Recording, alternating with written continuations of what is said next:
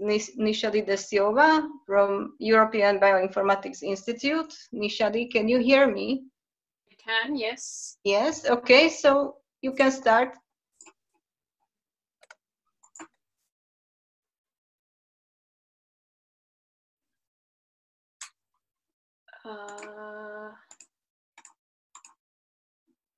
Would you like me to share your slides for you, please? Or you want to share, Nishadi? Yeah, because I'm having some major system preference issues. Do you want to share the slides and I'll talk over them? Okay, all right. I'm just going to find your slide now. Sorry about that. I don't usually... Don't worry. We've been doing this for 8 months now, and still sometimes always when I try to share a screen, something goes wrong. I'm going to share this now.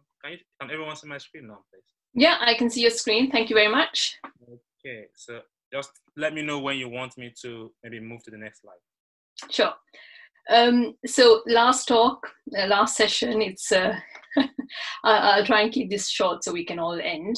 My name is Nishadi, and I lead the microorganism work within Ensembl, which I'm sure many of you would have heard about. It's a large project at the EBI in the UK. So if we move to the next slide. So Ensembl was born around the Human Genome Project quite a while ago now, but soon it was clear that it needed to extend its arms around the rest of the taxonomic tree. I work with Ensembl Fungi, Ensembl Protists, and Ensembl Bacteria. Protists loosely covers single-celled organisms from many parts of this tree. And if you just press enter now, sorry. And very recently, we've also launched our own COVID-19 Ensembl resource to try and apply the Ensembl techniques to SARS-CoV-2 as well. So you progress, thank you. We don't typically do genome assembly, but as we've heard in the previous talks, there's a lot of work ongoing on assembling all of these genomes, but we do work with annotating these reference assemblies.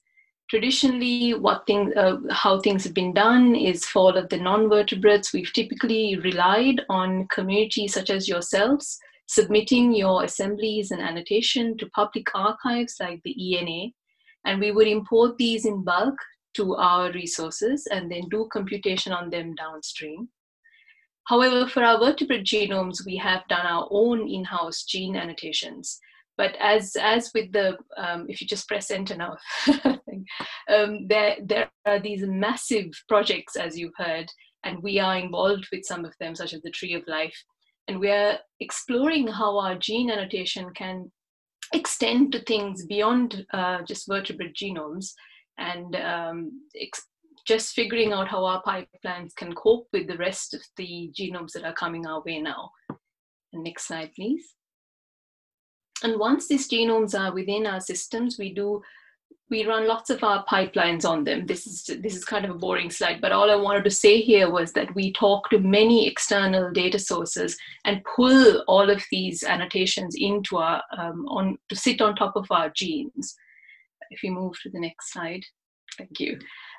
So one interesting example that I thought I would pull out for this particular talk is our collaborations with Rothenstedt Research, where we annotate our genes with functional bits of information regarding their interactions within their host.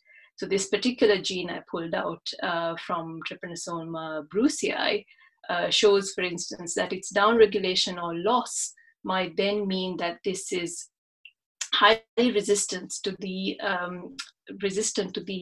commonly used drugs. If we proceed to the next slide, thank you. So, like I mentioned, this is because we also work with lots of through lots of collaborations funded here by the BBSRC with other partners that do manual curation of the literature of various things. In this particular case, pathogen-host interactions.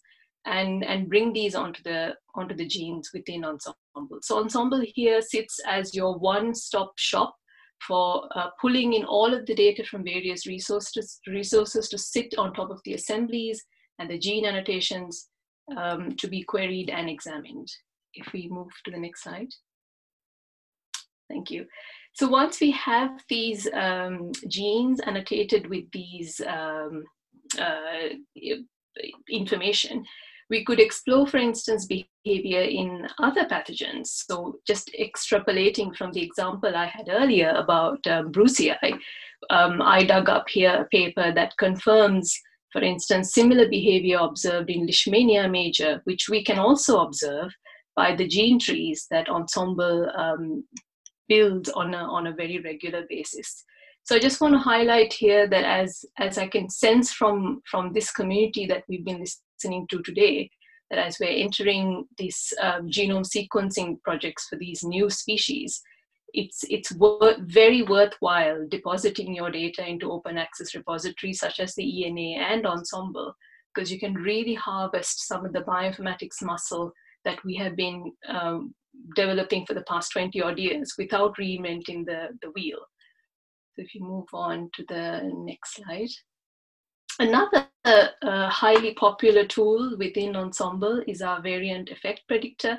As time goes on, it is likely that there'll be many sequences of many different strains of the species that some of you are interested in. And when that day comes, like I've done here with another fungal pathogen of wheat, it might be that you want to bring in your variants and explore them against the reference genome.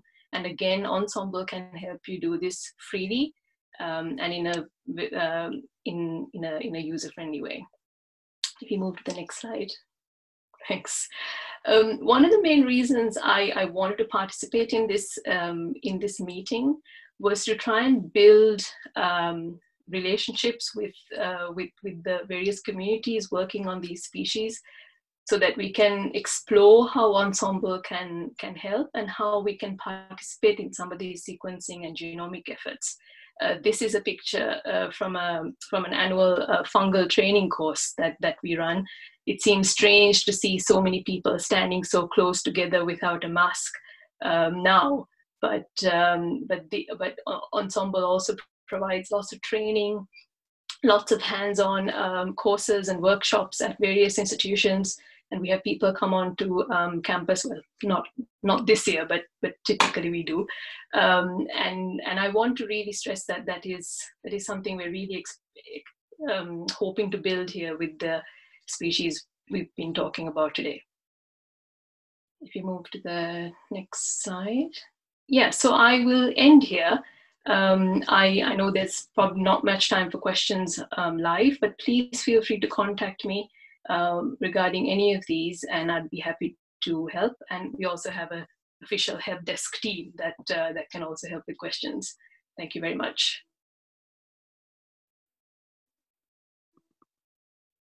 Thank you, Nishadi. Do we have any questions now? We have a little bit time.